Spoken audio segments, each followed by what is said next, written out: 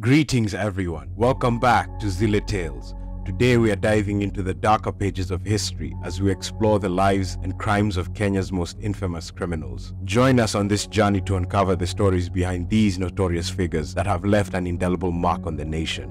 Edward Maina Shimoli, aka the Jackal. He got his nickname Carlos the Jackal after the Venezuelan terrorist who escaped from the police on multiple occasions. He was one of the most slippery criminals in Kenya's history, managing to slip away from law enforcement for more than a decade. During his stint, he had managed to escape jail 4 times by bribing and tricking wardens, with one of his most ingenious escapes staged at the Kamiti Maximum Security Prison. He confessed to 14 murders, 88 rapes, plus a string of bank robberies and drug deals in a decade-long crime spree, and was famed for staging a shootout at Uhuru Park in Nairobi with police officers where he shot and wounded 5 in the gun attack. His crime run came to an end in 2007 when he was finally shot dead along Kangundo Road. John Kiriamiti. John Kiriamiti is a former bank robber turned renowned writer who, in the prime of his life in the 1960s and 1970s, caused law enforcers sleepless nights following his ruthless reign on the streets of Nairobi. Kiriamiti, who had an admirable start in life, attending the Nairobi school formerly known as the Prince of Wales, dropped out in Form 1 and turned to crime. This saw him cause chaos and instill fear in Kenyans with his gun-trotting ways and robbery with violence incidences, as he managed to slip from the grip of law enforcement countless times until the eve of his wedding in 1970 when the police pounced on him and arrested him. He was convicted to serve 20 years in prison and began writing his famous novel My Life in Crime and its sequel My Life with a Criminal, Milli's Story, which were a hit among the Kenyan youth in the 1980s and 90s. He was released 13 years later for portraying good conduct. However, he was jailed again in 1986 after being accused of being part of the masterminds of the 1982 coup to dethrone President Daniel Arap Moi.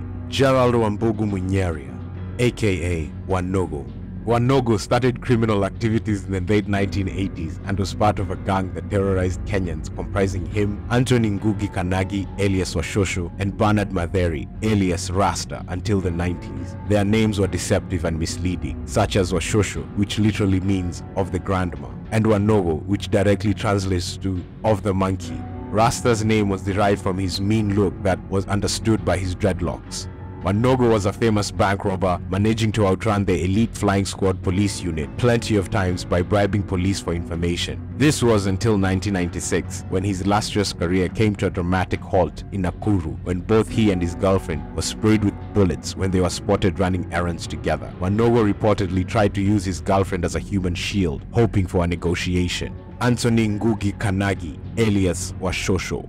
Washosho was the ringleader of the gang that comprised Wanugu and Rasta and was notorious for committing multiple high-profile murders, armed robberies, and bank heists. Before joining the gang, he was a matatu driver with exceptional driving skills, which was an advantage in his stint as the leader of the gang, as he was able to outrun the police during car chases. In 1996, he was gunned down in Rongai, Kajiado by the Daniel Sorine-led Alfa Romeo squad from the CID, now the Directorate of Criminal Investigations. Bernard Matheri, aka Rasta. Of these 3 gangsters, Rasta was the most ruthless, and it took a year for Alfa Romeo squad to track and gun him down. He was known to remove nails from his victims in his rural Kiriaini, Murang'a County. Rasta was a sadistic murderer and could empty a whole magazine on officers who accosted him. He once attacked GSU officers with a grenade at their headquarters in retaliation for the death of his henchmen who were killed at the GSU roundabout in 1996. Rasta was killed in 1997.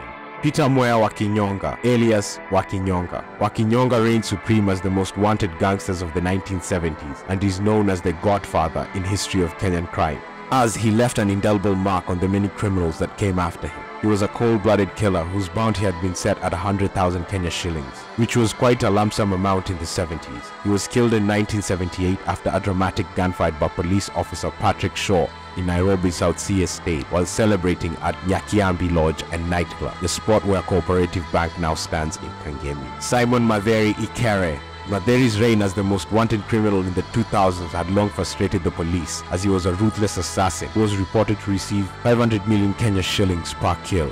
Further, he committed a series of robberies and high-profile murders, such as the killing of a top AIDS researcher and the wife of a US embassy official. He managed to go into hiding for a year, terrorizing Nairobians, and a bounty of 150 Kenya shillings was announced. His short stint came to an end in 2007 when his phone was tracked to Athi River and his house had been surrounded by 100 policemen when he was finally killed. His wife had tried to persuade him to surrender to no avail, and when he finally came out, he together with his accomplice was sprayed with many bullets by the police. And there you have it, the stories of Kenya's most infamous criminals. These individuals, for better or worse, have left a lasting impact on the nation's history. If you found this video informative, please give it a thumbs up, share and subscribe for more content.